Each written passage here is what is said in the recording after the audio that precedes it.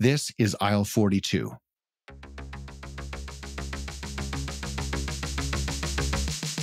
It's time to talk about water. The average consumption of packaged water is more than 45 gallons per person per year in the US, and it outsells all other ready-to-drink beverages. As consumers, we have an insatiable thirst for water, but not all water is equal, and the planet can't sustain the levels of waste that this category generates. And this is why I chatted with Tammy Eckenswiller, the co-founder of Flow Alkaline Spring Water, a beloved B Corp company that is making waves across grocery stores, convenience stores, and cafes everywhere. In this episode, you'll learn how they've diverted over 100 million plastic bottles from entering the environment, how they ethically source their natural spring water, how they infuse their water with delicious organic fruits and herbs, and how they level up on the health benefits with vitamins and alkaline. We also talk about corporate responsibility, packaging, and recycling. This is a conversation you're going to love, and considering how much water you likely already buy, I think you'll find it extremely helpful too. So here's Tammy Eckenswiller from Flow Alkaline Spring Water. Tammy, thanks so much for doing this. Water is so important, and our grocery stores and our convenience stores are packed with it, but you guys are making something really unique, really beautiful, really delicious. Before we get into all of that, all your product mojo and your sustainability efforts, I have a warm-up question for you. If you were to imagine the perfect grocery store of the future, what would it look like? I think I would like to see a grocery store that is a little bit more curated based on meals and occasions instead of departments. But that's my personal preference. I just think it would be easier if you could go and look for, I don't know, all the ingredients that you need for pumpkin pie in like one place, or everything you need to throw like a party for 8 people. The party aisle. Yeah, it's something a little bit more curated. And I think it would be great to see like, a B Corp aisle or a B Corp area where, that was a little bit more front and center.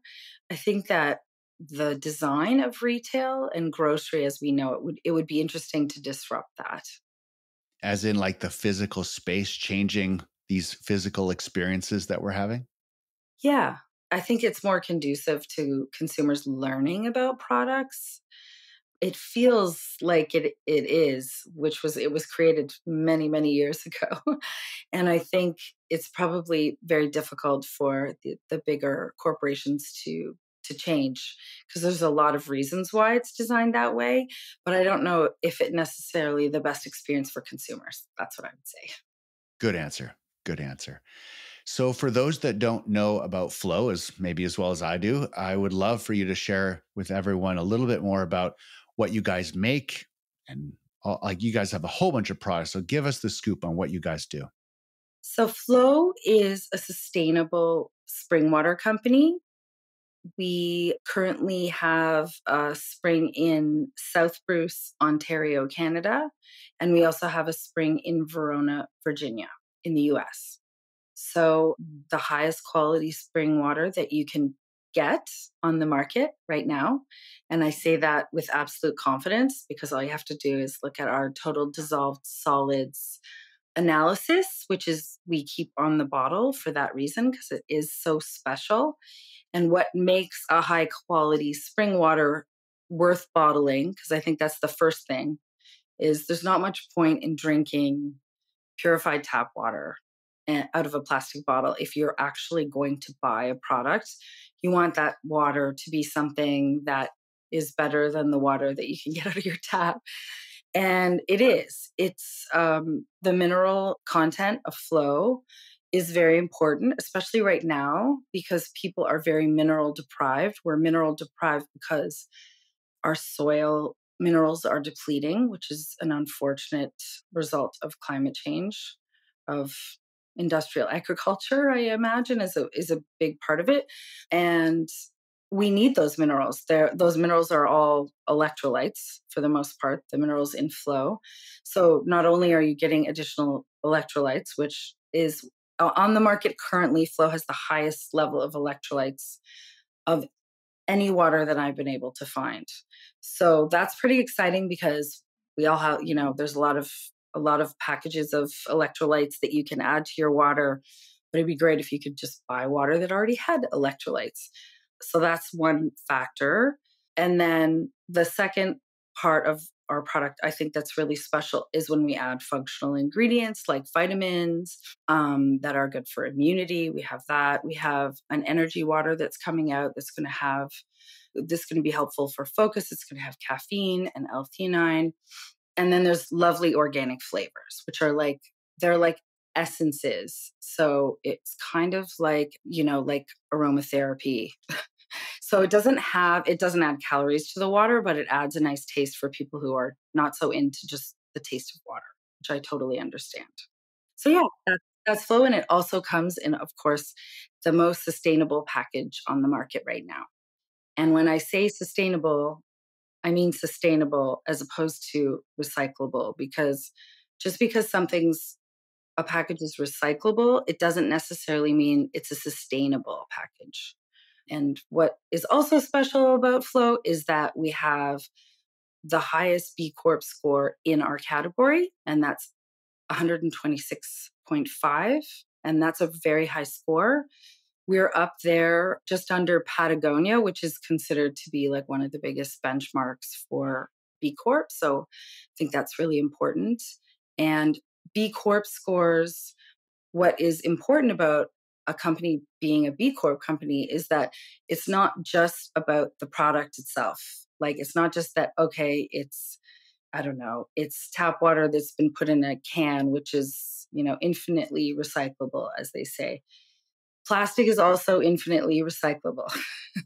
So the sustainability aspect of infinitely recyclable is not necessarily the case. That just depends actually on all of the other aspects of the business and what composes the packaging. So in the case of aluminum, it depends on how much aluminum is recyclable and how much of it is virgin aluminum, because aluminum has a pretty hefty carbon footprint because they have to mine the ingredient, which I can't remember, that makes the aluminum, and that they have to go through a huge process, industrial process to create the aluminum. So not the most sustainable process. So Tetra Pak has been, pretty much a leader in the industry as far as sustainable packaging.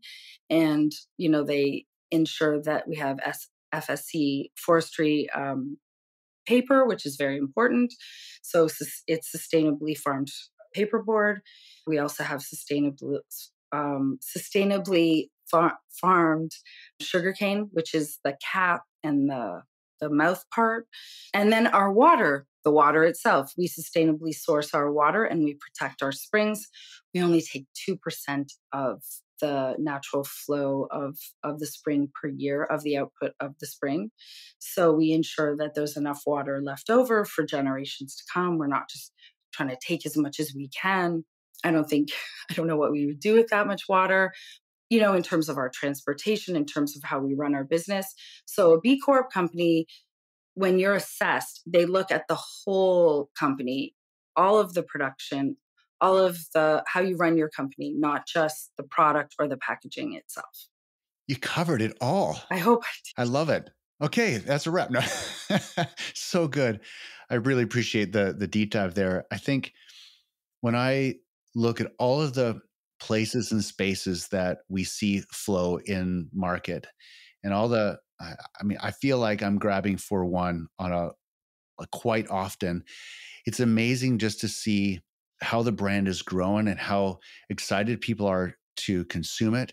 But I'm gonna play stupid for a second, and I actually don't have to work hard at this one. For all the value adds that you guys bring to the table with vitamins and with minerals, alkaline, I feel a little alkaline stupid. Could you walk us through a little bit about what is alkaline? Why is it important to have in your water? I think alkaline it's tricky because there hasn't been a lot of substantiated research around the benefits of alkaline water, although you hear about it quite a lot. So we focus less on the alkalinity aspect for that reason. But the minerals that Flow has many of, like magnesium, calcium, potassium, sodium. Sodium sounds like a bad thing, but it's not. It's actually, if you're buying electrolyte powder, there's always lots of sodium in there. Those minerals, and also calcium and the bicarbonate, which is essentially like a baking soda would be a bicarbonate. That brings the water pH to a higher level. So we are 8.1 at the source. Tap water is typically a 7 pH. And that's because it can't go higher than that, because the minerals will build up in the pipe, in the pipes, and block the pipes. It becomes like crystals. I don't know if you've ever been to like a hot spring. Have you ever gone into a hot spring and you see kind of the crystallizations that form? We went to Iceland last year and went to the Blue Lagoon, and you see the buildup of the minerals on the side. That happens in the pipes, and that's the reason why our tap water can't have a higher alkalinity, where I'm sure it would in certain areas, because some areas have beautiful water, but they have to bring the pH down for that reason. So I think it's less about the alkalinity and more about the mineral content, which is we just need on a daily basis. We are constantly low on minerals in our bodies. I think you understand what I mean when you feel like at the end of the day, if you feel really depleted or after a workout, and then you drink a water like Flow, it's always a good test. Drink a water like Flow and then just drink your tap water, and you'll see the difference. Like it helps to replenish those minerals that we use on a daily basis that we're constantly burning.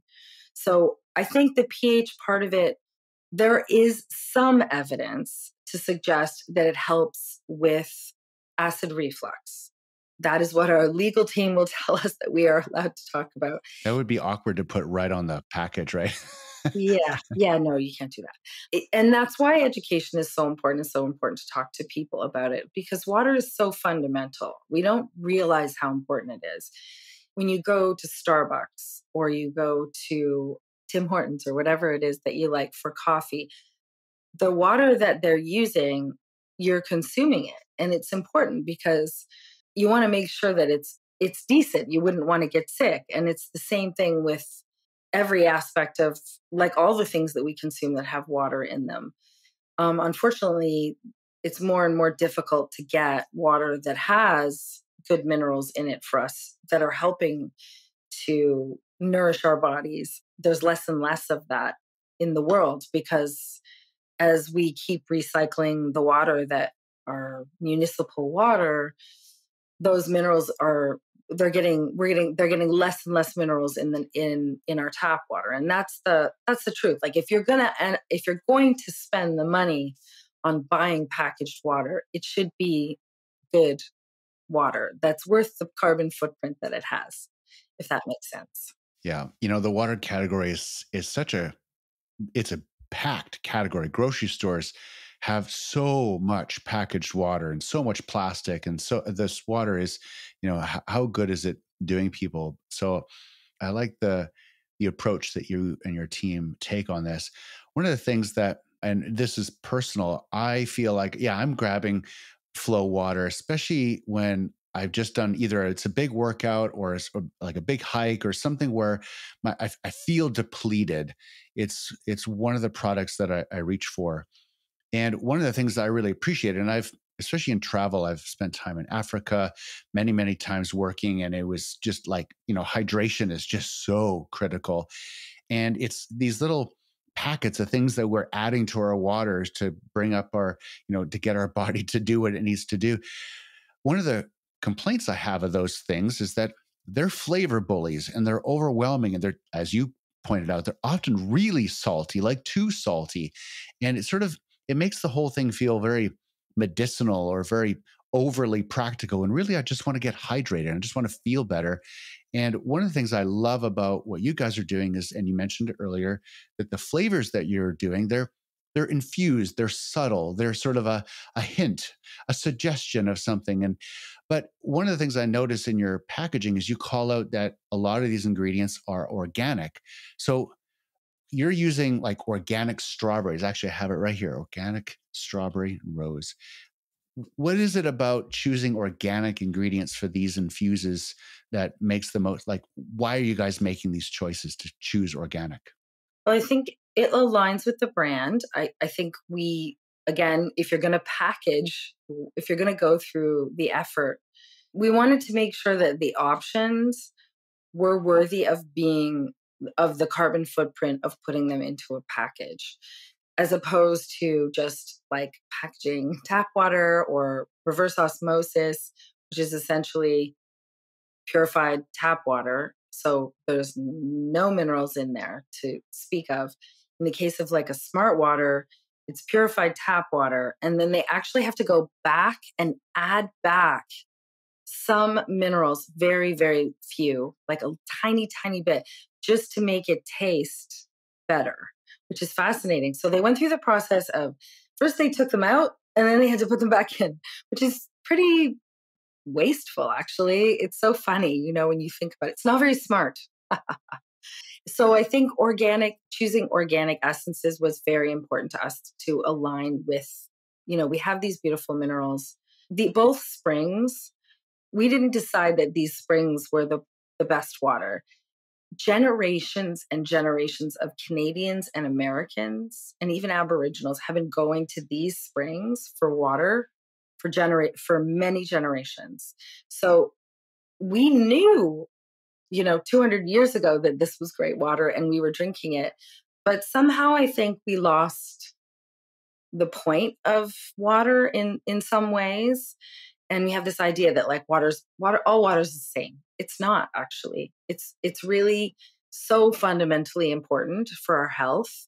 And you can work out and spend tons of money on working out and buying organic food and all these things, but if your water that you're hydrating with many times a day isn't on that level, it's sort of a contradiction. So I think it's fundamental. And that's the reason why we wanted to make sure that the ingredients were as good as the water. What are some of the ingredients you're using? I mentioned strawberry and rose petal, but what are some of the other ingredients you guys put into your products?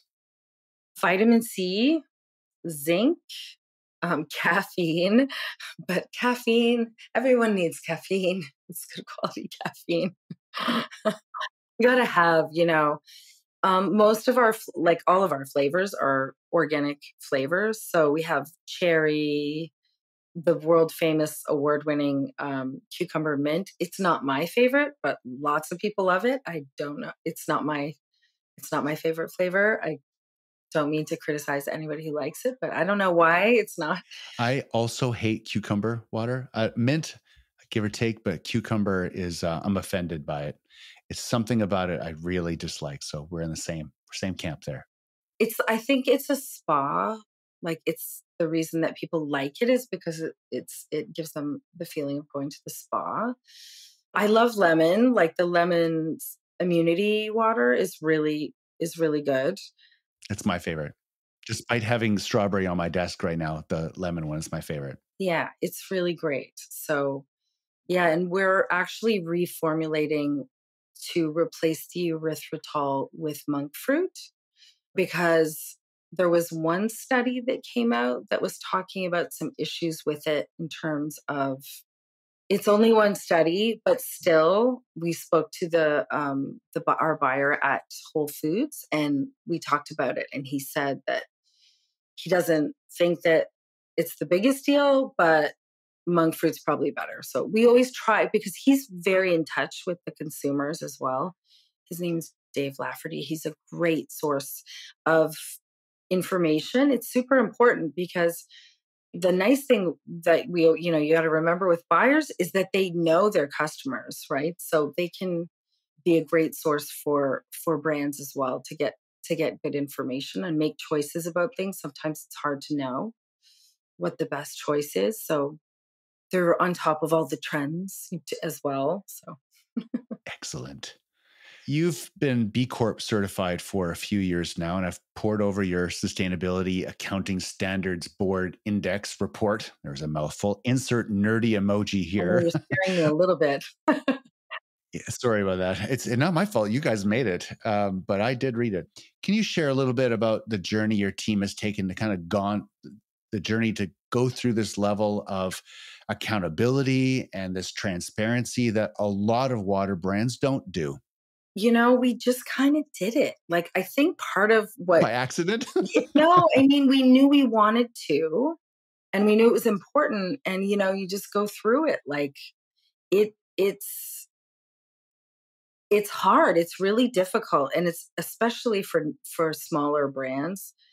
And because it's expensive, you have to work with them to do all the assessments, and you have to make changes, as per the request, which cost, often are you're choosing to give up some of your margin, and that's what it is. It costs more money in order to be more eco-friendly. Hopefully there will come a time when that won't be the case, but currently that's a big barrier. And we just, because we didn't know what we were doing when we started, it allowed us to be more, optimistic, and just like, we're going to do this, like, and we're going to make it happen. And we did. And we continue to keep trying. We are always pushing Tetra Pak for more. And there's a lot of big things coming in terms of increasing our sustainability with Tetra Pak. Tetra Pak is a big company, so it takes time. And Europe is actually further ahead than North America in terms of the equipment that's needed and the training, because you have to train people as well. But we have a really great team of people that we work with on our team. There's this gentleman named Dane, and he's a sustainability environmental lawyer, and he works with our hydrologists. And we have a hydrologist who That's so helps. cool. It is pretty cool. I met the first time when we first started the company, and we were at the spring in Ontario, and I got to meet her and have a discussion about all of it, why the water comes up the way it does. I was like, how old is the water for real? Because it's essentially could be 3,000 to 5,000-year-old rainwater, which is kind of cool when you think about it. That falls, and then it filters down, and then it gets collected, and it collects those minerals from the rock that's under there, and then it gets pushed back up again. It's fascinating. And how to protect that and ensure that there's nothing, you're not doing anything around the springs. Like that, just so you know, the springs don't look like you imagine, like when you look on the Fiji site and it's like beautiful tropical. I was going to say something like Moana. I know that doesn't sound very Ontario, but something like Hawaii. Yeah, but they don't, because you can't build a bottling facility or anything really much at the springs, because it can damage the ecology of the springs. So you have to leave them alone. Yeah, so we just have this tiny little shack looking thing, and we just try to protect the area and making sure that the tree, everything's healthy around it, the trees, and planting trees. And you have to constantly be testing to make sure there's nothing that's somehow getting into it, and all of these kinds of. And also, there's a certain amount of lobbying of the government to ensure that environmental protections are supporting the industry, because sometimes, one industry can damage another one if you're not careful. So, because not every industry or brand is as protective of the environment as we are. So we have to be careful about that. So yeah, it's not how you think, though. It doesn't. I mean, Bruce County is beautiful. South Bruce County is beautiful, but it doesn't look like a tropical, waterfall. Springs look different than that. They can just be basically, it looks like almost like a little stream or river with sort of a lake pond area, and there's a spot and different spots where the water is just coming up. It's just flowing up and it's kind of bubbling on the surface. That's about it. That's amazing. Yeah, so understated. I love the idea, by the way, of maybe updating Google Maps. So when people search your company, they get a picture of this little shack in the middle of some wooded area. It's really what it's like. It is. That's what it is. It's a shack in a wooded area. I love it. And knowing that you've got, access to these springs that are, one in Canada and one in the United States, and that you're bottling and delivering water in these two countries. We're all very familiar with a lot of import water brands. We're putting water on container ships and floating it across the ocean. I mean, sometimes I feel like import, and I don't mean to be mean, but sometimes when I see import water brands, it's like I feel like I'm buying a logo. And in the water world, it's nice to know that locally sourced water, like regionally sourced water, is being packaged up, and we're consuming, like as a Canadian, consuming Canadian spring water. I mean, that's a beautiful thing. And US is US, and that was our goal as well. We wanted to make sure we could call out that we have great water here. We actually have, as I said, and I stand by it, we have the best mineral profile of any spring water on the market right now. That's bold. There's lots of people that would get all hot and bothered about that. Yeah. There are a few sparkling mineral waters that are higher in mineral content, but they are not super well known. So I am a fan of one. I have it here. That's a really great brand. How do you pronounce that? I stumble every time I try. Gerolsteiner. I'm recovering from a cold. And so I'll get some to help me with that because it's very high. It's like, I think the second highest in the world for total dissolved solids. So it still comes on a container ship because it's from Germany, but it's the one time that I'll purchase a non domestic, Flow, really. There you go. So yeah. Good deal. But yeah, it's strange. I know, like Liquid Death had a term called mountain water. By the way, that's not a term that's recognized by the FDA in the US. It hasn't come to Canada yet, but it's on its way. And the reason that they use mountain water is because it's not spring water. And in order to be spring water or mineral water, Flow classifies as both. You have to have a certain level of mineral content. And so clearly they don't. So that's how you know. Yeah, good. Mountain water, glacial water, those are not terms that are defined by the FDA. So that means that they're not recognized. So it's like a marketing term. That's why it's in bunny ears. Yeah. I don't know.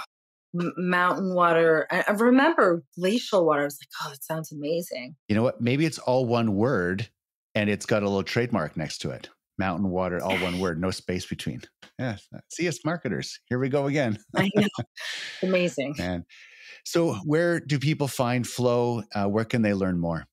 You can go to flowhydration.ca or flowhydration.com. And on our About page, we have all about our sustainability. You can check us out on TikTok or on Instagram. We're at Flow on Instagram. And I have to remember, I think it's at Flow on TikTok as well. And I hate to say that I don't remember for sure. Don't worry, we'll drop it in the show notes. It's all good. And honestly, you can email me if you want to. It's Tammy@flowhydration.com. Man, that's very open and honest of you. I get questions all the time. It's okay. I don't mind. So good. Thanks so much for doing this. Appreciate all that you and your team are doing. And it's a beautiful product. And I love seeing it all the places that, especially those on the go places that, you're just craving water that's actually going to help. And their Flow is. Oh, Starbucks. That sounded poetic. Their Flow is. I was reading the book about the psychology of happiness when we were coming up with the name. And so that's where it comes from. So I'm happy to hear it makes you happy. Excellent. Good deal. Thanks for this, Tammy. Have a great day. And thank you for doing this. This is great that you're doing this for our consumers. It's great. Isn't Tammy great? I hope you enjoyed this chat about all things water. Please head on over to flowhydration.com, check out their amazing selection of infused and flavored waters, and if you're curious, download their sustainability report. On behalf of my entire team here at Ethical Food Group, thanks for listening to Aisle 42 and for all your shares and reviews. I'm Corwin Hebert, and I'll see you in the future.